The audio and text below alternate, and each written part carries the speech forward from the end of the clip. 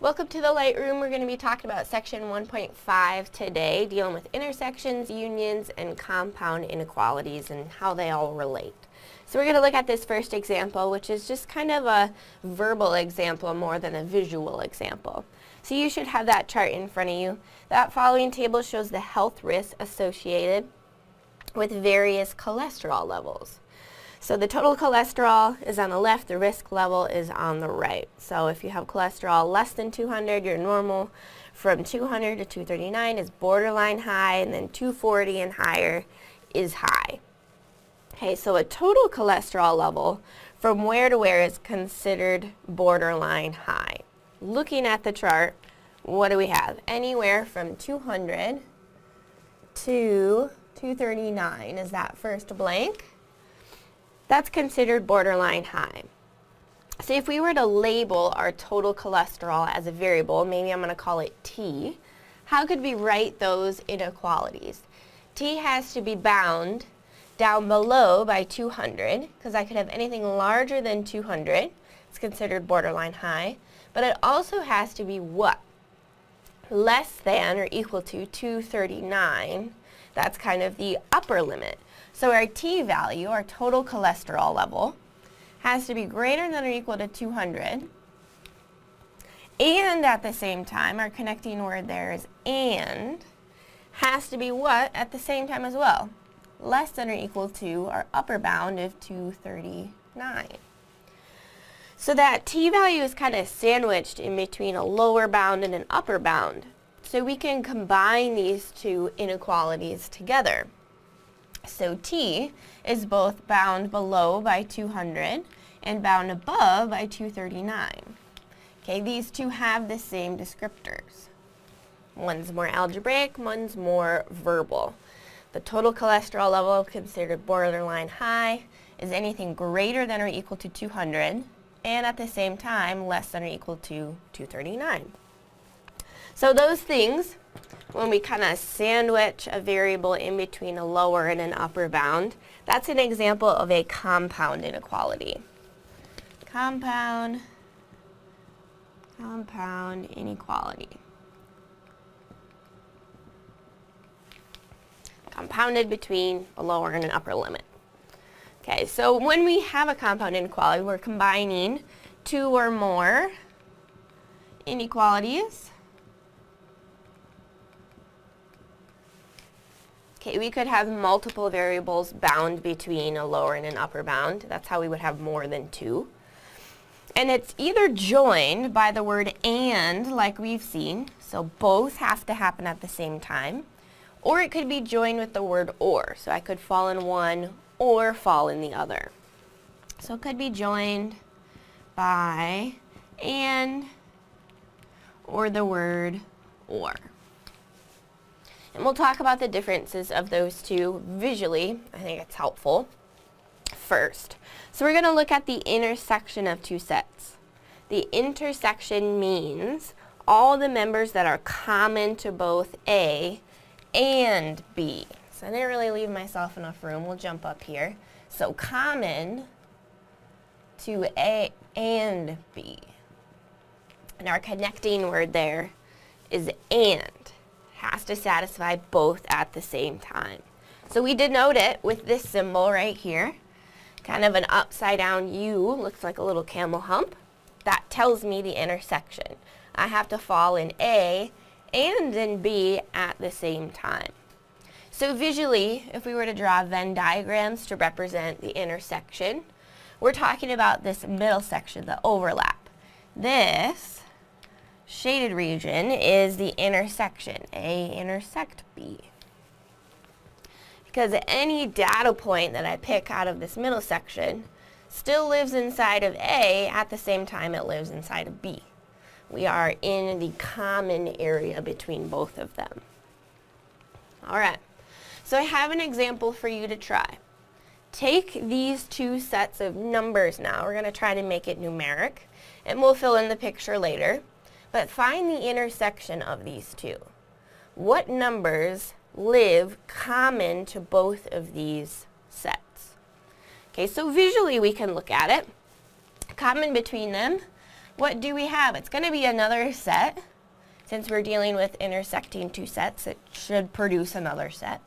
But do they share any elements in common?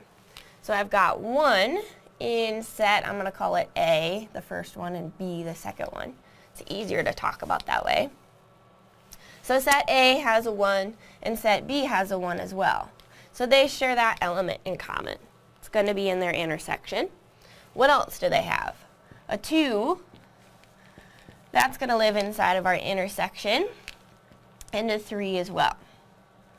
Okay, but when I look at the next element in set A, a 4, I don't have a 4 in set B. So it's not going to live in the intersection because it's not common to both of them.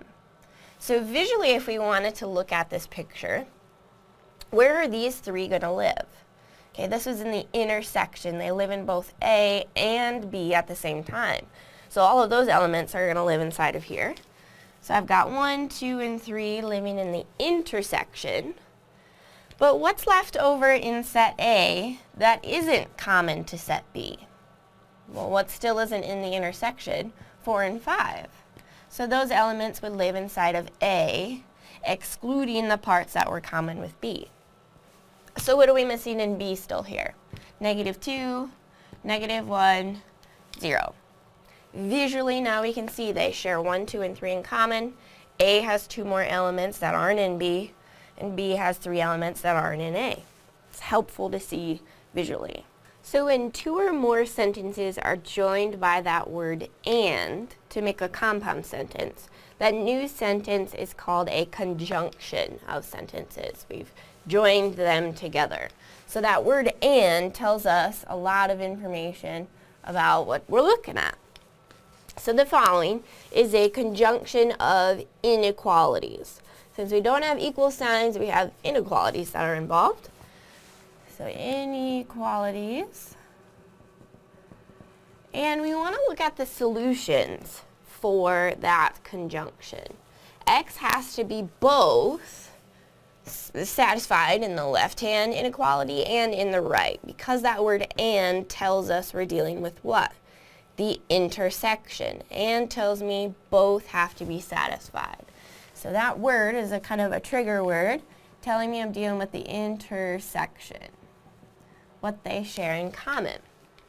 So we're going to look individually and graph these and see where they have overlap. So this first line, I'm going to make that graph, the first inequality, -2 less than x.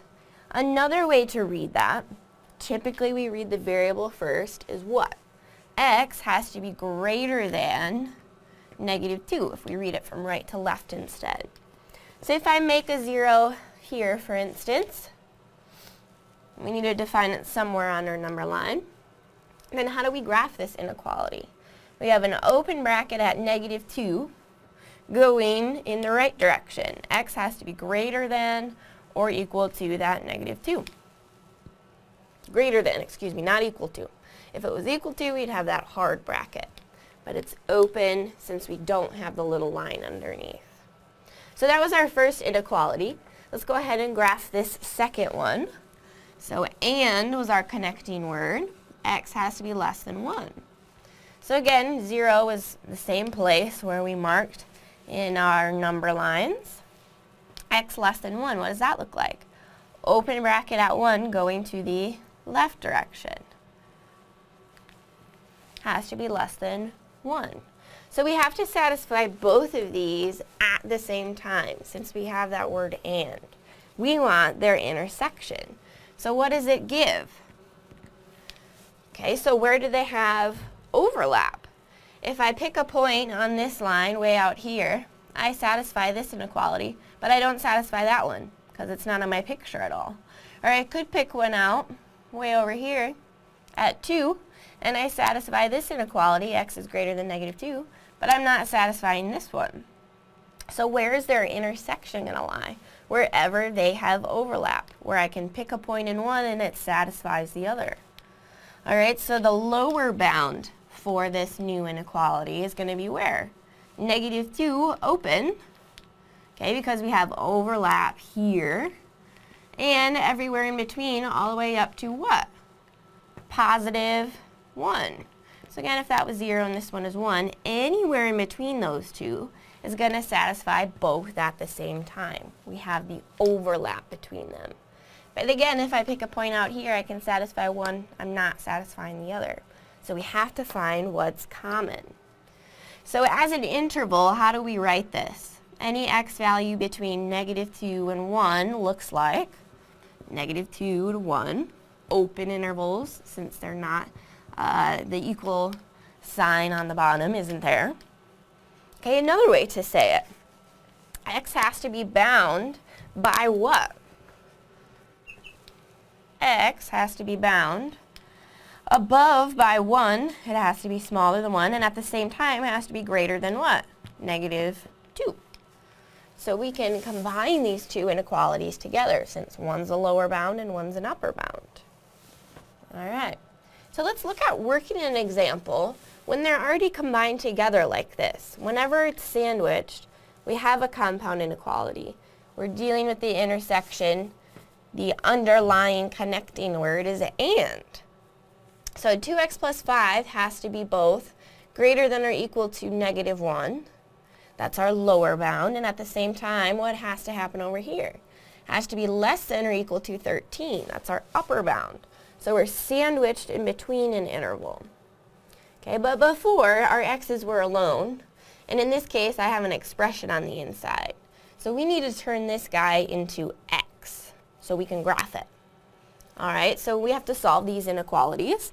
We've done that before in 090 a whole bunch. So to get x alone, what's got to go first? We have to subtract 5 from every single side of the inequality. So if I subtract 5 from the middle, I have to subtract 5 from the left and from the right as well. So -1 minus 5 gives us -6. Is less than or equal to 2x now, which is less than or equal to what? 13 minus 5 gives us 8. But we're not quite there, because I need this to have a coefficient of 1.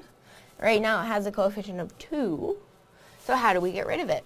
Divide everything by 2. And again, whatever I do to one side, we have to do to all the others as well. -6 divided by 2 is -3, less than or equal to x, which is less than or equal to what? 4. So now we've found the bounds for x that will satisfy this original equation.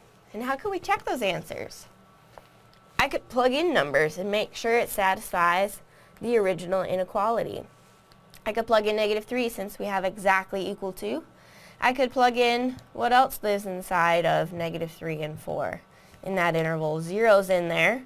1, 2, 3, 3.9999. 4 is also in there. We have a lot of options. So graphically, what does that solution set look like? As an interval, how could we write it? Well, we do have the equality option. So our brackets are closed. Our lower bound is -3 and our upper bound is 4. So to graph it, let's see, 1, 2, 3, 4, 0, 1, 2, 3. It'll fit. Nice. So if I make my 0 here, my upper bound is at 4. My lower bound is at -1, 2, 3. Any value in between these two will satisfy our original inequality. When our x values live inside of here, this compound inequality is satisfied. So let's try a couple. We'll do the first one together. The second one is for you. So our first hint, when we just read the problem, solve and graph this inequality and this other inequality. That word and tells me I'm dealing with what? The intersection. So what they share in common. We have to satisfy both at the same time. So I'm going to start on the left-hand one, solve that down, then move to the right. So to get x alone here, what has to move? We have to add 5 to both sides, first of all. So we'll have 2x is greater than or equal to what? +2. But we need x alone. It's attached to a 2. We get rid of it by division. So our x value has to be greater than or equal to 1. So that one's simplified all the way down into the most basic form. Let's do the same over here. 5x plus 2 has to be greater than or equal to 17. So what's got to go first in this case? The 2. We get rid of it by subtraction. So we've got 5x is greater than or equal to 15. We need x alone, so we'll divide by 5. X has to be greater than or equal to 3. And again, what is our connecting word here? And. They have to both be satisfied. So let's graph them individually, and then we'll look for their intersection. So the first inequality in its simplest form, x has to be greater than or equal to 1. So if I make my 0 right here, we're going to have a closed bracket at 1 going to the right, going in this direction. So any of these points will satisfy this inequality. Connecting word was and between them. And our next inequality, x has to be greater than or equal to 3. If my 0 still lives here, what does this solution set look like? Close bracket at 3, going in which direction? To the right. So I got 0, 1, 2, 3, it's closed, and we're going in that direction. Looks a little bit different than what we've seen before. We don't have an upper bound on either of these. They go on for forever, often to infinity. But we have to satisfy both at the same time. So if I pick a point right here, I satisfy my first inequality, but am I satisfying the second one? No, because my solution set's over here still. If I pick one right here, am I satisfying both inequalities? Yes, because we have that overlap. So where are the common points of our solution set? Wherever they have overlap. So from, what is this value? 3 equal to 3 and anything what? Larger than that, because they're both going on for forever in that direction. So we can graph our solution set again, anywhere from 3 off into infinity, what they share in common. So what does that look like in terms of interval notation? My x value has to be what? Greater than or equal to 3. Okay, our more restrictive interval was our solution set. So what's the smallest value of x that we can plug in? 3. And the largest value is what? Infinity. It goes on for forever. We have to satisfy both at the same time. If you think you've made a mistake, though, how could you check these? I've got infinitely many points living inside of here that I could plug in into our original inequalities, see if it works. Easiest thing is probably 3. Is it going to satisfy both of these at the same time? Pick another number living inside of there, maybe 10. Is it going to satisfy both at the same time? Okay, so there's one for you. Take this next one, solve for their intersection. We have that word and. Okay, so it tells us we're dealing with the common parts. Intersection of the two, the common between each inequality. So I'm going to work on the left first. To get 2x alone, we have to add 3 to both sides. So we've got 2x is greater than 4. When we divide by 2 to get x alone, x has to be greater than 2. So we'll graph that one here. Connecting word is and now let's simplify our second inequality. To get 3x alone, we add 1 to both sides. We've got 3x is less than 3. To get x alone, we have to divide by 3. So x is less than what? 1. Connecting word and. So what's common between these two? Oops, this one's our solution set. All right, so let's graph this first inequality. I'm going to make my 0 right here. Across the board. X greater than 2. I have an open bracket at 2 going in which direction? To the right. So open at 2 going to the right. That'll satisfy my first inequality. The second one, x is less than 1. Well, 1 is here, and anything less than that goes in this direction. But I'm dealing with what connecting word? And. So what do they share in common? If I pick a point here, am I satisfying that one? No, because my solution set isn't over here. If I pick a point in this one, am I satisfying this inequality? No, because my solution set isn't over here. So we don't have any overlap between these two. So there's no value that I can plug in that's going to satisfy both at the same time. So what does that give us? No solutions. Set notation for that is the empty set. Circle with a line through it. Okay, and why is that happening? We can't choose an x value that satisfies both x being greater than 2 and x being less than 1. Okay, because if I pick a number that's bigger than 2, like 3 is not less than 1. Or if I pick a number that's less than 1, like 0 is not greater than 2. We can't make both of these happy at the same time. They don't have any overlap. So sometimes we have that funny case when two sets have no elements in common. When that happens, we say that the intersection of the two sets is the empty set. It's empty, and we denote it, that 0 with the line through it. So any two sets with an empty intersection are said to be disjoint. So what does that mean? If two sets are disjoint, visually if we were going to draw it, what does it look like? They're separate from each other. They're disjoint. They're not joined together like a typical Venn diagram intersection like we have here. They're not touching. So disjoint sets are going to look like this. Well, here's A and here's B. Where's their intersection? Where are their common parts? They don't have any. It's empty. So sometimes that happens. We call them disjoint sets when their intersection is empty.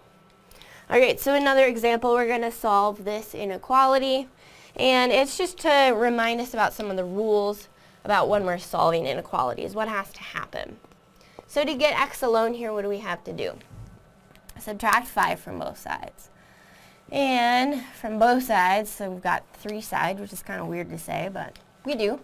So 3 minus 5, we've got negative 2 is less than or equal to negative 2x, which is less than positive 2.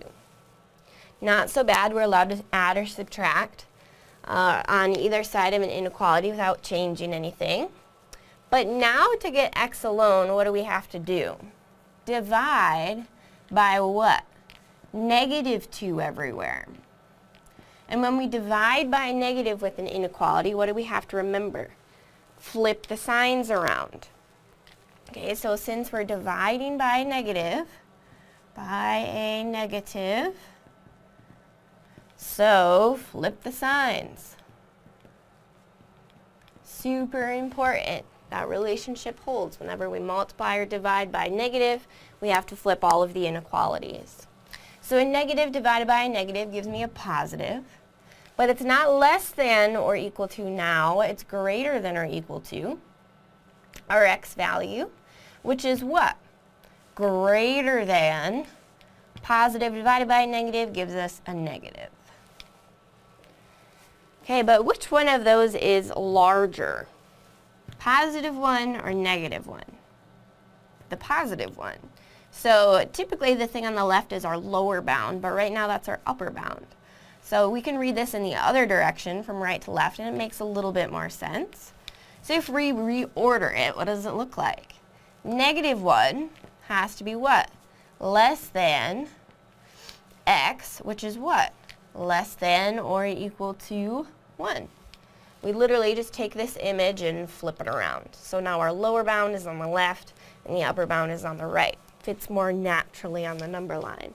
So the smallest x value that we could plug in, if we want to rewrite it with interval notation, lower bound is negative 1, really close to it but never actually touching, since we don't have the little line underneath.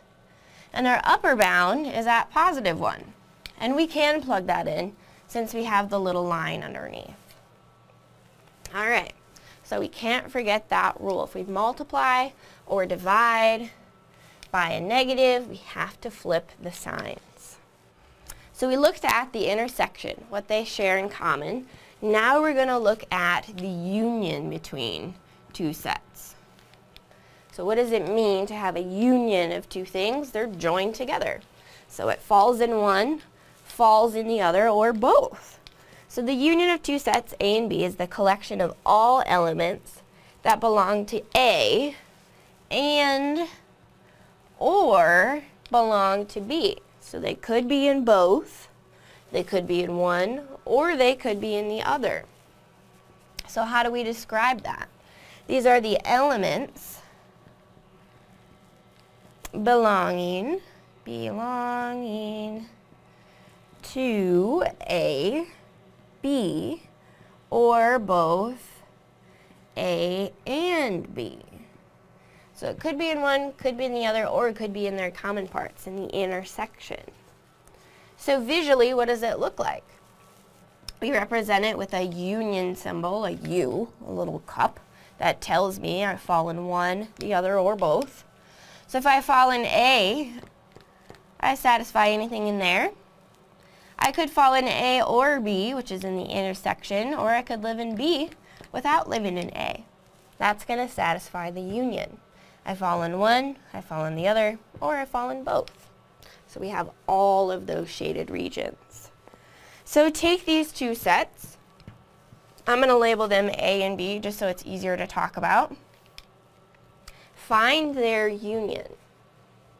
So we have the union of two sets. So our answer should be a set, should be written in set notation. So what does it mean? If I live inside of A, what elements do we have?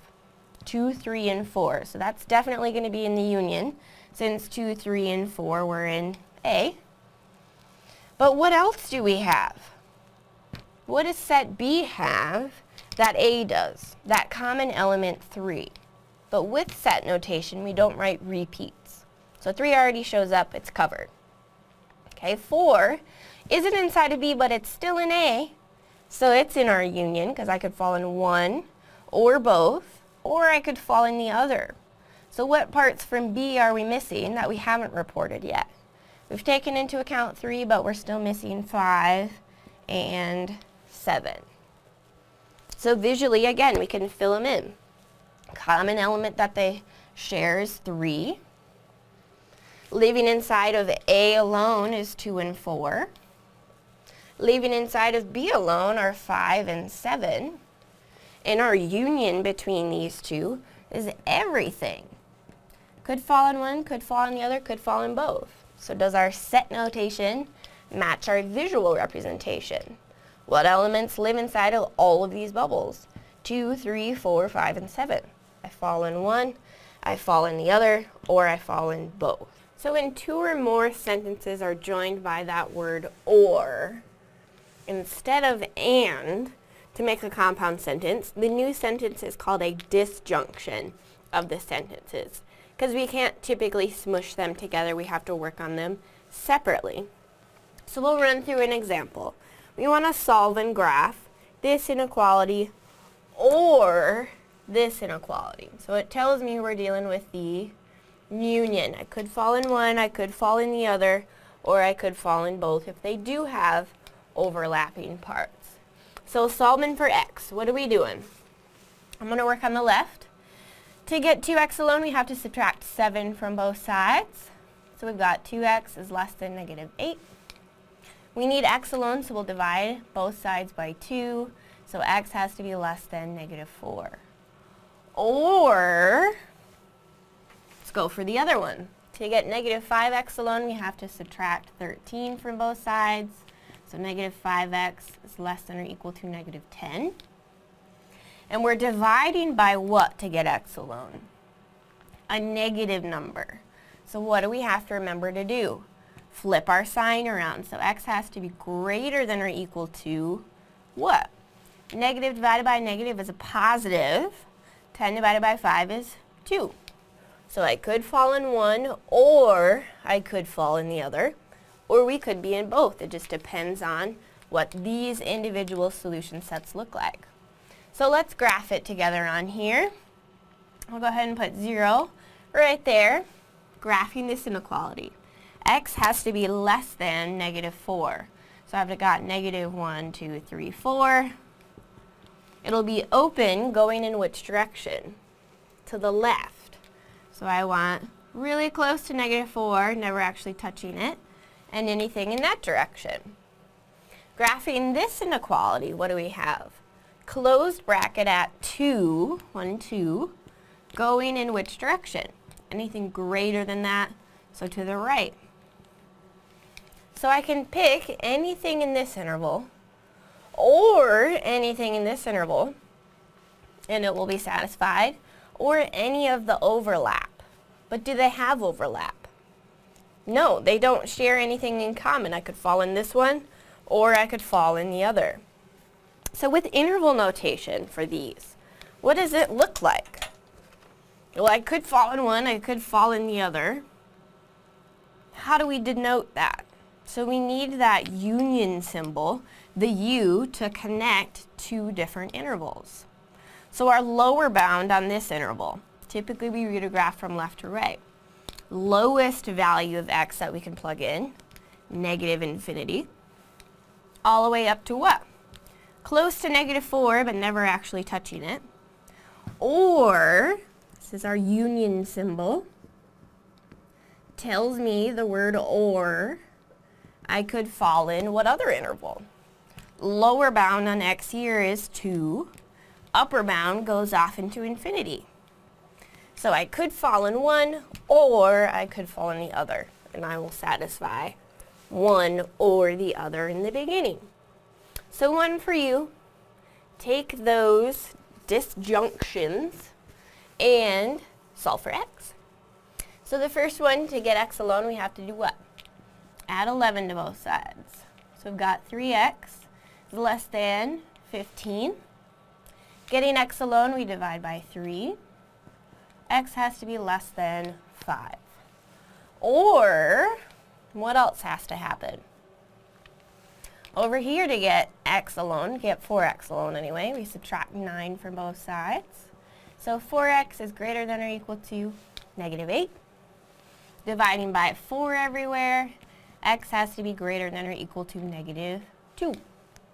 So I could fall in one, or I could fall in the other, or we could fall in both. So let's graph them and see. First one, X less than 5. What are we looking at there? So I'll put my 0 there. 1, 2, 3, 4, 5. Open at 5, going in which direction? To the left. Since I want anything smaller than 5, that will satisfy it. The next inequality, connecting word or, what do we look at there? X has to be greater than or equal to -2. So here's my 0 again. -2 lives over here. Closed, going in which direction? Anything to the right. So I could fall in one, I could fall in the other, or I could fall in both where they have overlap. So what does our solution set look like? What does that give? I could pick anything out here and I'm going to satisfy the top one. I could pick anything in here and I'm going to satisfy both. I can pick anything out here and I'm going to satisfy the bottom one. I could be in the top, I could be in the bottom, or I could be in both. So we've covered that entire spectrum. We could plug in anything that our hearts desire, and we're going to satisfy both of them, one or the other. So what does our solution set in interval notation look like then? What are our lower bounds from -infinity all the way up to +infinity? Anything will satisfy that union of inequalities. So the last example we'll set up together, then you'll solve. So this equation, R equals 2 times the quantity, S plus 70, can be used to determine the monthly rent for an office in a renovated commercial building. All utilities are included in the monthly payment. A florist shop has a monthly rental budget between $17.20 to $25.60. what square footage can be rented and remain within budget? So the square footage is represented by S. They don't tell us that, but it's kind of intuitive. Then the rental budget is capital R. So capital R, the rental budget, is bound between what values? What's our budget? The smallest amount that we can spend and still have it be a decent place is $17.20. So I could pay that amount or I could pay more. But I don't want to pay any more than what? $2,560. So we still have to be within budget. But what are they asking us for?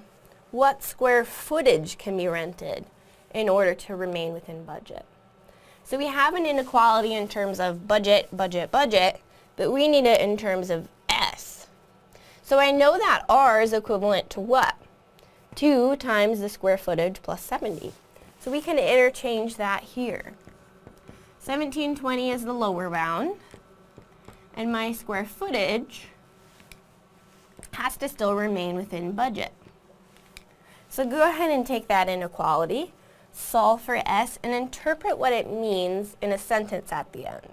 Whenever we have applied problems, we want to state it in a sentence. So what did you do first here? Trying to dig out S, so let's get rid of the coefficient on the front. Divide everything by 2. 1720 divided by 2 is 860. And we don't need the parentheses now. 2 divided by 2 is 1. It goes away. We've gotten here. 2560 divided by 2 is 1280. And we need S alone. So what do we get rid of? Subtract 70 from everywhere. So we have 790 for our lower bound, S on the inside, and 1210 for our upper bound. So what does that tell us? The square footage has to be between what to stay within budget? 790 is the smallest and 1210 is the largest. So this lower bound of the square footage will hit our lower bound for our budget. This upper bound for the square footage will hit our upper bound for our budget. So we want to say that in a sentence. The square footage must be between 790 square feet and 1210 square feet to remain in budget. And again, how could we check? We could check maybe the upper bound, for instance. If my square footage is 1,210, what should be my cost monthly for that place? 2,560. And we could check. So what is R equal to when S is 1210? When we plug it back into our original formula, what do we get out? $2,560. We could also check the lower bound. Okay, and anywhere in between those two will also satisfy falling within our budget. We fit within the bounds. All right, you survived. So get working on that homework. If you have any questions, shoot me an email. I will be answering them. Let me know if you have any troubles.